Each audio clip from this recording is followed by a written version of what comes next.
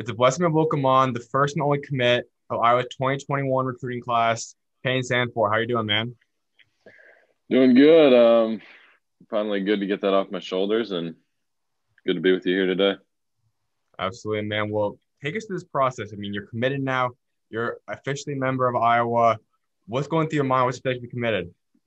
Yeah, growing up in this state, I think it's a huge honor to be in that class, being able to represent my home state, the Hawkeyes, and just kind of hopefully take them to new heights. And I can't wait to be a Hawkeye, pretty much.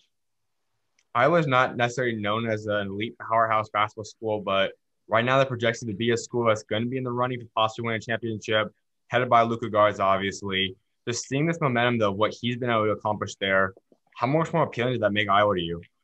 Yeah, I mean, right now I think it's super appealing because over the last 5 or so years, they've been really on the upswing, and now everybody's starting to see that they're going to be competing for championships to go to the Final Four, stuff like that. So it's super appealing to get recruited by that top five team right now.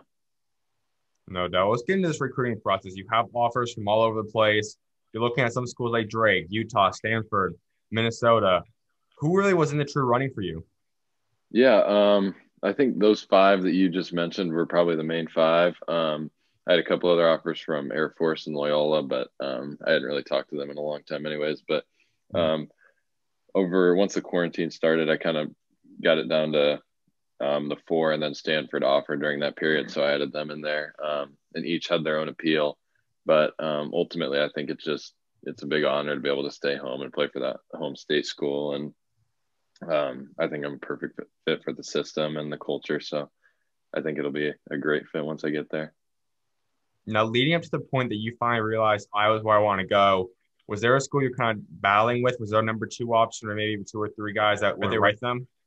Yeah, I would say over the past couple months, I got it down. I kind of eliminated Minnesota a little bit, and then had it really down. I was talking all the time to Drake, Stanford, and Utah. So, like I said, each had their own appeal. I was big fans of all those staffs. Obviously, big fans of the Drake staff, being so close to home. But um, I just kind of weighed all my options and kept talking to him, and then ultimately I came to my decision and went with that for a while before I actually released it. Now, you have a dynamic duo. We'll talk about high school in a little bit, but you guys both, you and Tucker, both commit within a week of each other. And he's going to Drake now. As we obviously know, his dad also is the head coach out there. What would that have been like playing with your dynamic duo now, continuing that relationship, and also playing for a guy that's been in your life, Tucker DeVries? Yeah, I think that would have been really cool. Obviously, we know each other's games like the back of our hands, so getting to play with him would have been really sweet. I think ultimately it just came down to just being in Iowa. Everybody's a Hawkeye fan, so I was getting pressure from my family and everything like that to go there. So ultimately, I went there. But I love Darren's system, and I think me and Tucker would have been a really good fit together, like we already are in high school. Because of COVID, it wasn't the typical recruiting year for you going on a lot of this. You did get one in though, going out to Utah. What was that experience like getting out there and going on the campus? Yeah, so that was my only official visit, and I thought it was really, really cool. That was a great city. Really loved that coaching staff. Loved a lot of the players. I got to sit down with them and just hang out with them for a while, which was really cool. And then just being able to see them, they had like their close scrimmage when I was there, and seeing how they play, everything like that. I thought it was a good fit. I think ultimately it just came down to it was just a ways away from home, and kind of wanted to stay closer. If COVID ever came into effect, would schools like Stanford, Utah, schools away from home, been more appealing to you potentially?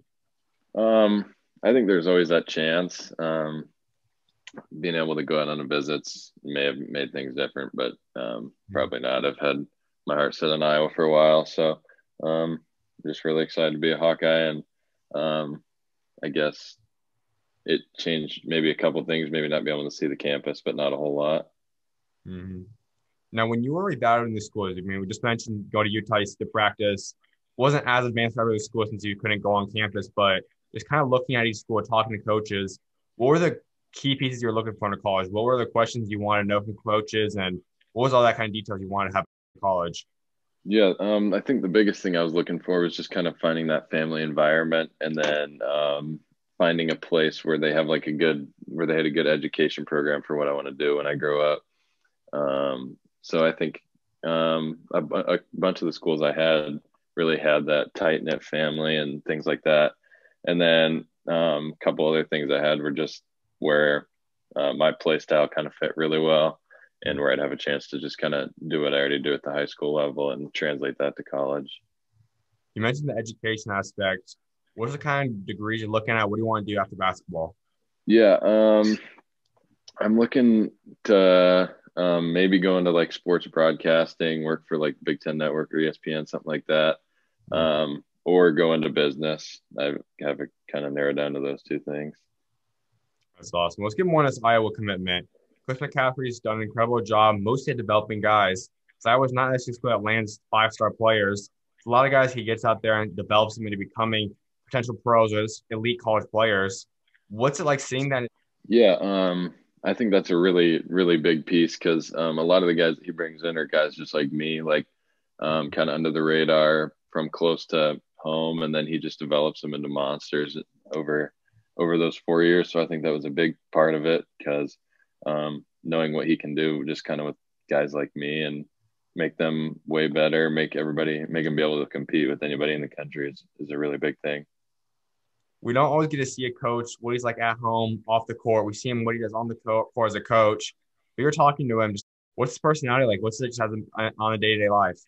Yeah, I think he's a super, super cool guy, and the whole coaching staff is. When you watch him on TV, you just kind of think of him as a hothead a little bit. He loves fighting for his players, which is another really cool thing. But he cracks a lot of jokes. He loves to talk, and I really enjoyed getting to know him. I think he's a great guy. That first time you start getting in contact with Iowa, what was that experience like? Yeah, the first time they called me, they actually offered because that was the first time they'd ever seen me play, and I think it was just like at first it was a little shocking because that was my first offer, and I'd been working for it my whole life. So when that finally came in, that was super super rewarding, and I didn't expect to get offered on that first call, but it was pretty cool. And then ever since then, we've had a great relationship, and Coach McCaffery's called me like once or twice a week ever since then. Would you say you guys kind of clicked right at first time talking, or how did he kind of ease himself in over the past year? Yeah, I think starting out it was just like a really casual relationship. He wanted me to come catch a game, or he would come down and catch one of our high school games, and he'd just crack jokes, tell stories, and then over this period, he got a little more serious and tell me why, was telling me why he wanted me to come play for him, and how I'd fit in really well with the system and stuff like that. And then um, once I committed, I think they were all super excited. Higgins said Zoom call when you officially told him that you're going to be going there, they become a member of Iowa. Yeah, I just kind of explained to him like I told him, remember when you told me you wanted me to come play for you? Well, I want to come play for you, and I had my family on the Zoom call, and they had the whole coaching staff, and everybody was just super excited, throwing their hands in the air and stuff. So it was just a really cool and rewarding moment for all I've worked for. What does he want from you now? You have a year to get on campus. What does he want you working on? What's his expectations for you in your freshman season? Yeah, the first thing he told me was just to go win a state championship in high school. And then really once I get onto campus, they'll start really working with me and getting me like stronger, quicker, stuff like that. But they just want me to keep really doing what I'm doing and then mentally just start preparing to be able to maybe contribute big minutes my freshman year. And this is Luka Garza's final season in college basketball. It's going to be a big loss for you guys. It's going to obviously be a guy that fills almost all the stat categories for you, the face of the team. How, when you get out there, do you guys plan as a team to fill his shoes and be able to still produce at a high level? Yeah, I think Coach McCaffery's track record shows that he's been able to produce year in and year out when he's been not only at Iowa but other schools, getting into the tournament. So um, I'm sure when I get there, we'll have to. I mean, I guess they're gonna have to change the style a little bit without that maybe that big presence inside, but I think it's still gonna be a lot of just tough Iowa basketball and the system that works really. How about by the time you're a senior? What does he want you in terms of players? Is there a comparison he gives you? Who's he kind of see you panning out to be like by the time you're a senior? Yeah, he's made comparisons to like Aaron White, Jared Uthoff, Joe Wieskamp, those types of guys. But really, I guess it all depends on how hard I'm going to work and um, what I'm going to produce once I get up there. And I like asking this question to you guys do commit, but growing up, were you a Iowa fan? Who kind of was your team growing up? Yeah, for college basketball, I just kind of varied on whoever was good from the state. I was an Iowa fan for a period. My dad's from Nebraska, so I was a Nebraska fan for a while, and then these last couple of years, I've just been watching a lot of the teams that have offered or have shown interest in me, and just kind of followed them to see how I'd fit in. Absolutely. Well, you'll be playing in the Big Ten. It's a big time conference. How excited are you to be a part of that? Yeah, I'm super excited. I've been working my whole life to be able to be challenged at this level and kind of show what I've got on this national stage. And I think I'm a good fit for the conference, and I'm excited to see what we can do. And hopefully, we get a conference title or two. So you're the first and only commit right now. Who else are you targeting? Who else would you like to bring alongside you to join you in 2021? I think for this class, we might actually that might be it because they don't know how to. They only have one or two scholarships available for the class yet. They're not sure. Depends on if Wieskamp goes pro. So I think right now they're holding tight. But if they need me to go recruit somebody, I'll go find somebody. Out down. 2020 is a special class. They have a lot of players coming in there. Do you know any of those guys? What's your relationship with any of them if you do know them? Yeah, I don't really know any of them personally. I met Josh Gundale. We both visited on the same weekend. So I connected with him a little bit and then connected once I committed. But I played against the Murray twins in high school a little bit. And then Perkins and Euless. I've seen a couple of their highlights, but I'm sure it'll be a good fit once I get up there. Absolutely. Let's get into this high school season. You're in Iowa, and it's not necessarily known as one of the best basketball states in this country, but you guys put a roster now together of four guys that are ranked, four guys that are going to be Division One players. How excited are you for this upcoming season? Yeah, I'm super excited just to be able to show what we can do. Last year we kind of flew under the radar a little bit and then came out and played really well for a long time before things got weird on that final night. But I think I'm just really excited to show what we've got, show what the state of Iowa has, because it's like you said, it's not very well known who's in the state. But I think it's going to be a fun year, and if we play together, it should be really hard to stop us. 24-3 record last year. You guys all get one more year of experience, plus the addition of Omaha Biliew, a top five player in the country. What's expectations for you guys this upcoming season? Yeah, I think for us, the sky's the limit. We got a couple out of state games where we can, I think that's where we can make some noise nationally. And then we're still trying to get that first state title in school history. So this last year before our school splits. So hopefully we can just play together and keep to ourselves and just show people what we can do. You and Tucker form this dynamic duo now is continuing to thrive. In 2023 now, as your little brother we'll talk about more in a second, but Pryce and Omaha, what do you expect for that duo now to do going forward? Yeah. So our high school is splitting after this year because it's gotten so big into two high schools. And I think they're going to stay together, but I'm not 100% sure where Omaha's going yet. But I think they compete really well with each other right now in open gyms. And they're both just kind of their own animal. But together, I think they can be something really scary in a couple of years once they get that experience of their belt of playing together. You averaged nearly 20 points a game last year, 9 rebounds, 4 assists. What are you capable of averaging next season? I think maybe something similar, maybe more. But honestly, I'm just trying to do whatever I can to help us get that state title under our belt, and wherever those shots come from, wherever those rebounds come from, wherever the chips fall, and whatever we can do to win. You are known about, and everyone talks about you as an elite three-point shooter. That's going to primarily be the role for you at Iowa. But at school right now, you're currently running the point guard a lot. How will that help you now when you get to college? Yeah, I've talked to Coach McCaffery about a lot. He says he really doesn't see my role changing a whole lot from what it is right now. Just kind of if I get a rebound, being able to bring it up, run in transition where point guard could find me, things like that. I think it's really important how my role kind of changed last year to being able to do all that so that I can kind of get ready for that experience down the road in college. You being an elite three-point shooter, above 45% now. How have you learned to get that? Because I know it's obviously a lot of skill, but everyone knows shooting is a lot of confidence as well. How have you maintained that confidence to become such an elite shooter? Yeah, I think I've been training my shot and my mind for as long as I can remember with my dad and my grandpa. So even last year I started out pretty rough, like not great numbers before Christmas, but just keeping that mentality of just keep shooting it because they're going to start going in with my shot, how consistent it is, and then once I really get hot, that's when I can get going and put up some big numbers. Shooters go in streaks sometimes where you don't make a lot. You mentioned before Christmas that kind of was your case. How do you bounce out of that? How do you adjust to that midseason?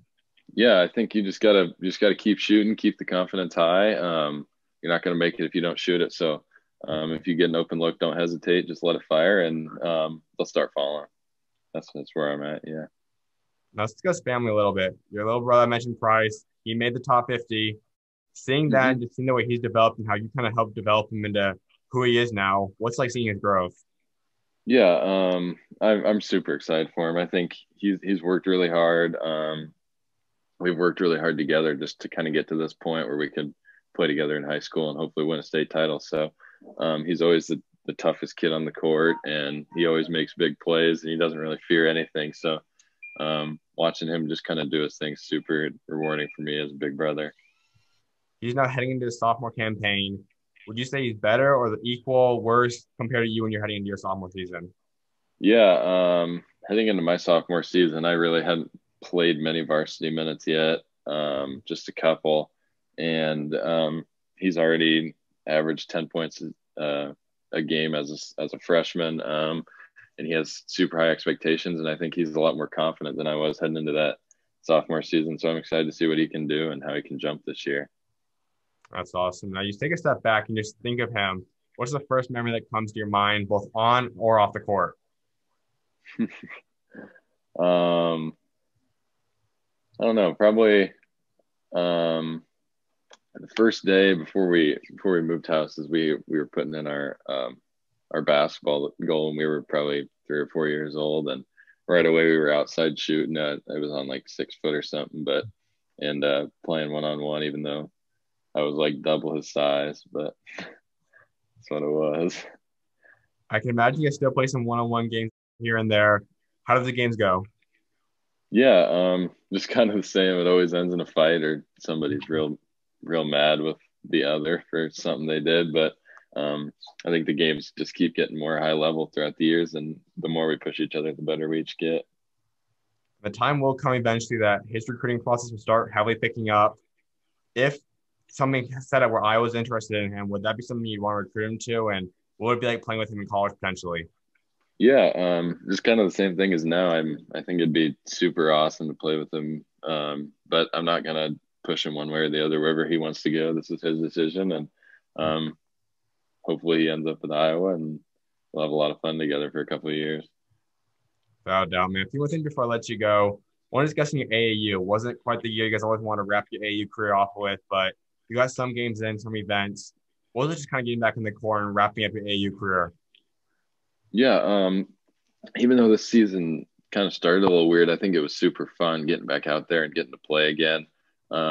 Even though I think maybe there weren't as many teams at the tournaments, I think there was still a lot of high level basketball going on, and we played a lot of good teams, got some really big wins this year, and I had a ton of fun with it. And then seeing some of my teammates get offers was super rewarding because I know how hard they've been working too.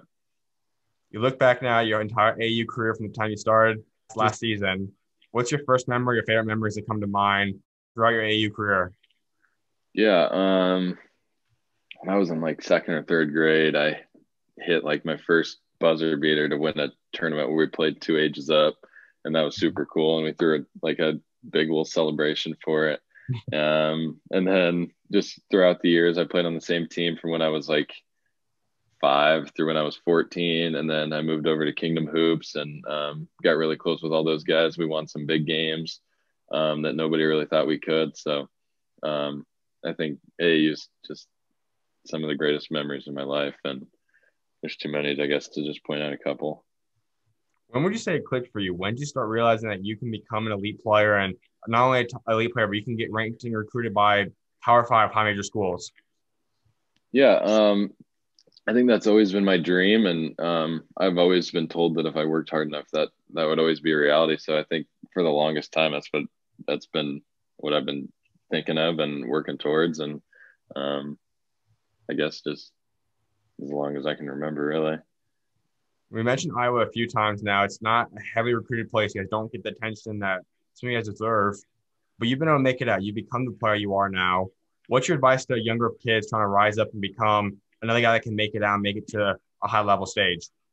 Yeah, I think just keep working because if you're good enough, they're going to find you. There's so many different events, even though this year was weird, but moving forward, there's just so many live events and things like that. So if you can get yourself onto that stage and just um, play without that fear of messing up and just keep working on your game, good things are going to happen, even if it's not at the Power Five or the Division I level. There's still life changing opportunities out there for everybody if you just work for it and keep grinding. No doubt. Well, I was like wrapping up discussing legacy, and that's something I think all guys want to do. So when you are done playing basketball someday, what do you want your legacy to be? What do you want to be remembered for what you achieved both on and off the court? Yeah, I think the main thing would be just pointing whoever watched me to Christ, and just showing how really like as much of a big deal it is to play well on the court, just to make more of an impact off the court, helping people through what I've been able to accomplish and what I will be able to accomplish, and just making it more than just about me. That leads me right where I want to wrap up, and that's about faith. And you discussed that. I mean, being a light is something that we see some athletes, kind of the model ones with Tebow, Jeremy Lin, those type of guys. How do you maintain that? How do you still stay strong in faith as you continue to grow on platform and get to the college and potentially even pro level someday? Yeah, I think just giving all the glory to God through this is the most important thing. So, growing up, my team was always like sponsored by the Fellowship of Christian Athletes. So we'd pray before games. We'd kind of make it an emphasis to make sure that your priority is not playing for anybody but yourself and for God. So just continuing to do that, and then just showing that and trying to lead other people down that path is really important. Growing up, especially if you're in a family of believers, it kind of is not necessarily forced on you, but you just grow up knowing faith. It's in kind of just in the family. When was that turning point for you, though? When did you really start the relationship with you and God and really have that turning point in your faith? Yeah.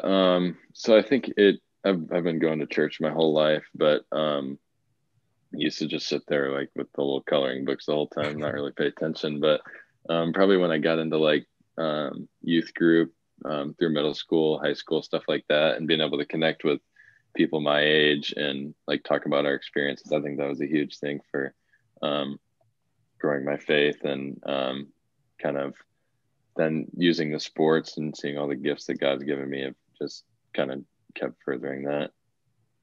That's awesome, man. Well, I definitely appreciate you taking time to come on today, man. Keep doing your thing. For Keep on being sure. the light. Yeah. Thank you. Of course, you always It's welcome on, man. fun. God bless. Yeah. Thanks.